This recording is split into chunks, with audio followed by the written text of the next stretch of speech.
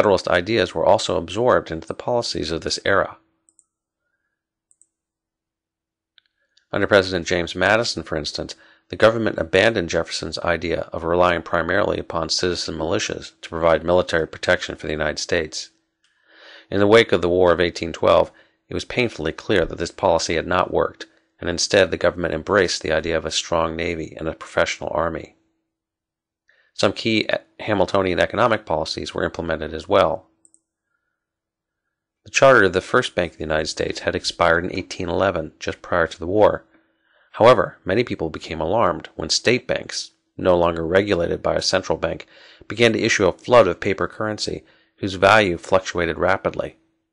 In an age where commercial life was growing, the demand for a stable currency was paramount, and in 1816 the Second Bank of the United States was created to try and ensure this.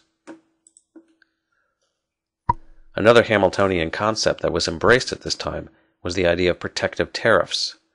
The war had spurred the development of American manufacturing capacity, but in the aftermath of the war, British producers had begun to dump their products on the American markets, seriously hurting domestic manufacturing interests.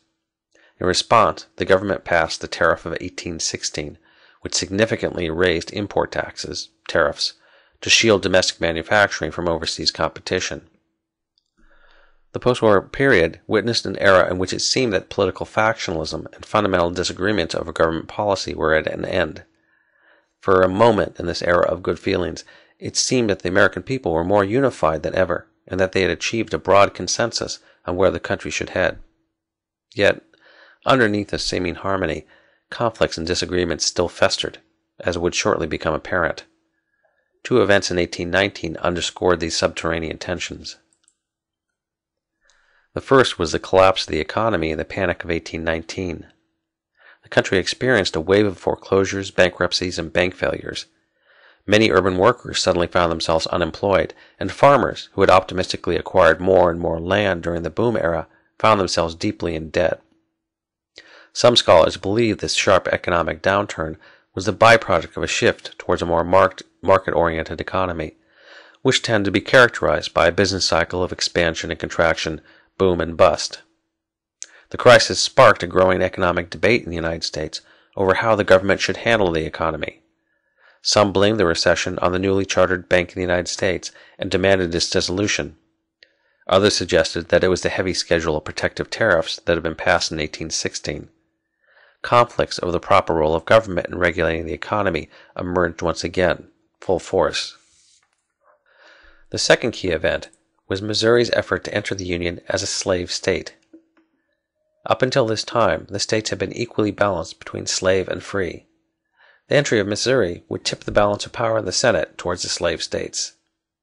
Many Northerners were also concerned that the institution of slavery was spreading northward into the Louisiana Purchase, and that if left unchecked, it would dominate this territory and prevent the spread of a free labor economy. For almost a year, Congress deadlocked over this issue, until Henry Clay crafted what became known as the Missouri Compromise. Under this agreement, Missouri was allowed to enter as a slave state, but it was balanced by the entry of Maine as a free state. It was also stipulated that no further territory north of the Mason-Dixon line in the Louisiana Territory would be open to slavery. It was reserved to settlement under the free labor system. This compromise settled the immediate issue, but it didn't resolve the underlying conflict between proponents of slavery and free labor. Thomas Jefferson prophetically noted that this would be an issue that would tear the United States apart. Quote, "This momentous question," he said, "like a fire bell in the night, awakened and filled me with terror. I considered it at once as a knell of the Union. It is hushed indeed for the moment, but this is a reprieve only, not a final sentence.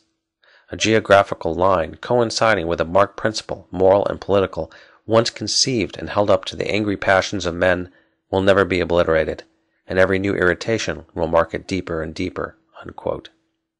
It was in the context of these renewed debates over the proper nature of government and the growing divergence between Northern and Southern society that a new system of rival political parties would ultimately emerge.